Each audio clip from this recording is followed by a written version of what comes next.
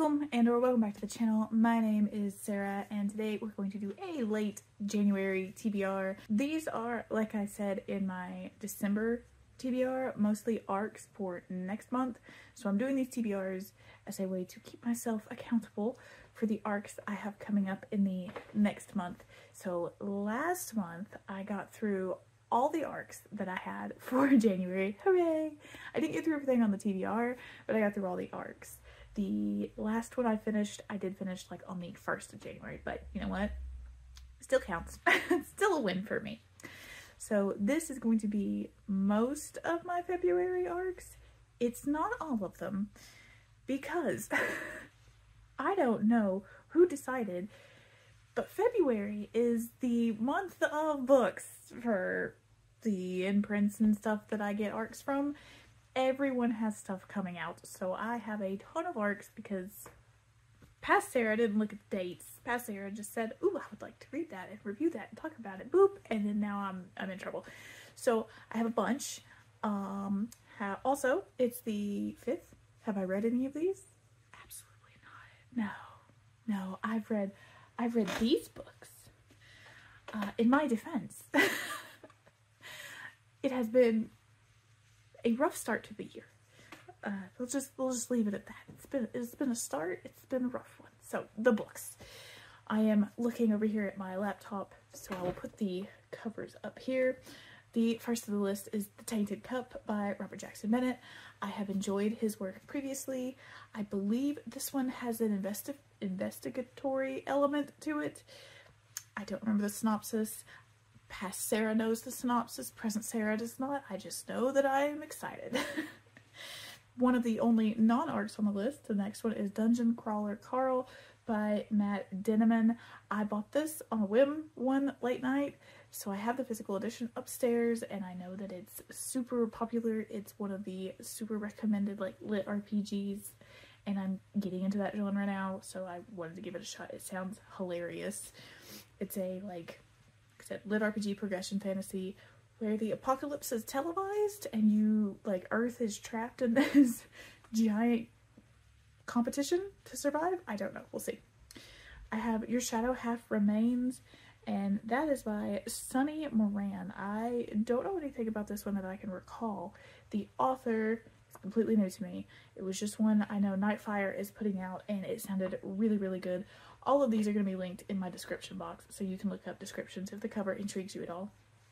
And the Princess Protection Program is the next on the list by Alex London. I am excited to give this one a shot. An Imposition of Unnecessary Obstacles. This is the second book in the, what is it called? The new series from Maka Older. The first book was The Mimicking of Known Successes. I actually had to look that up. I couldn't remember the book. Anyway, this is a sequel to this. It's a Sherlock Holmesian style novella series with these two women, one fulfilling, of course, Sherlock, and the other being Watson. I really loved the first one. It's over there on my shelf somewhere, so I'm very, very excited about this. It'll be a quick read. I'll probably actually knock it out this weekend. I'm very excited about it. The next one is Jubilee by Stephen K. Stanford. I cannot remember exactly what this one has going on, but it's very cyberpunk from what I recall, and I have more of a science fiction arc, and I do want to read more of my science fiction books this year. I love sci-fi. I just tend to get lost into fantasy, so this one will hopefully be a nice return to form in that.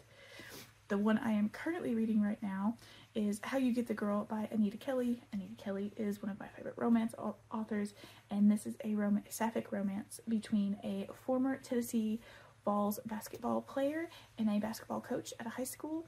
This does my heart very good because I live in Tennessee for good or ill, and I do like to see some good Tennessee representation. It's not the friendliest state in some ways, but in other ways it's great, so you know what, we'll take it. The next one is another, I believe, sci fantasy, and that is Red Sight by Meredith Mooring. This one has cult vibes from what I recall, but I cannot tell you more than that. I just know that they're pushing it a lot more in the UK than they are the US for what I've seen, so I really want to give it a shot and see. I do like sci fantasy a lot, and I really love cults, so this one really sounds good. The next one is Evocation by S.T. Gibson. I loved Dowry of Blood like many a person last year. I read it when it was indie, and then when it was trad, I reread it when I got my Fairy Loot edition, and I was extremely excited when I saw she has 2 books coming out this year. This one, I believe, is the Dark Academia fantasy one, and then the sequel that has to, like the pseudo-sequel to A Dowry in Blood, I also have on an e-arc. I just don't think it comes out till later in the year, so I'll be reading that one as well. A Fate Inked in Blood by Daniel L. Jensen. I have kind of almost sort of given up on my romantasy experiment, but Daniel L. Jensen has a lot of really good books that I have really wanted to read for a long time, and this is her newest book that's being trad published. So I wish listed it just to kind of bookmark it, and I ended up with a copy of it. So I'm gonna give it a shot. Fingers crossed it does hit well.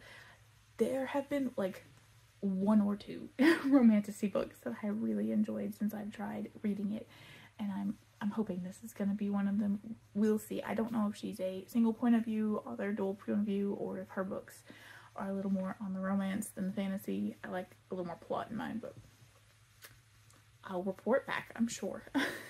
I have The Butcher of the Forest by, I think it's Preme Mohammed. I can't really see very well. It kind of cuts off the author on that image I have. This one is about some children lost in the forest, and a huntress is tasked or chooses, I can't remember if she's forced to it or if she does anyway, go into the forest to save the children from this legendary butcher who is possibly hunting them, or has taken them. I think that's what we've got going on in that one. It may be a novella. Even if it's not, I'm very excited for it. The next 2 are romances. That's Glitterland and Waiting for the Flood. So Glitterland is already out. This is a reprint of Alexis Hall's romance series he self-published several years ago, and Waiting for the Flood is the novella that takes place after Glitterland. So I fully intend to read Glitterland and then jump straight into Waiting for the Flood and read and get an update about that out. And the last 2 are Convergence Problems by Wool Talabe and Martha Wells' The Book of Il Rin. Now, The Book of Il Rin, I believe, is the sequel to The City of Bones, which I have upstairs on a shelf, which means I'll probably have to read The City of Bones first. But I'm gonna. I also have that on pre-order, so even if I don't get to it this month, I will definitely get a copy of it next month and be able to post about it then, so that when I'm like less pressed to get to. And Convergence Problems, I am reading, like I think that's the one that's like short stories. It's either that one or Projections, which technically isn't listed here. I've been dipping in and out of those on my app on my phone. So occasionally I'll read something on the phone on the go when I don't have my Kindle with me. And I'll like pick it up every now and again, a little bit at a time. And then once I get a good way through it and I'm enjoying it, and I think I've got a good pace on it, I'll open it on the Kindle and then blaze through the last little bit. So that's one of the ones I've been doing that with. Hopefully I'll have that one done soon. Again, have I read any of these? No, it's the 5th. I'm already behind. But you know what? New year? I'm not going to beat myself up about it. I'm just going to keep trucking. And you know what? That's all we can ask for. But that's it for a very short TBR. Let me know if these look at all interesting. Again, I didn't go into descriptions on these because I don't keep the descriptions for books in here. I don't have the space for that. But I will link them all down below if you are at all interested in the covers or the titles, that sort of thing. I will talk to you guys again next time. Like, comment, subscribe, all that good stuff. And I'll see you then. Bye, y'all.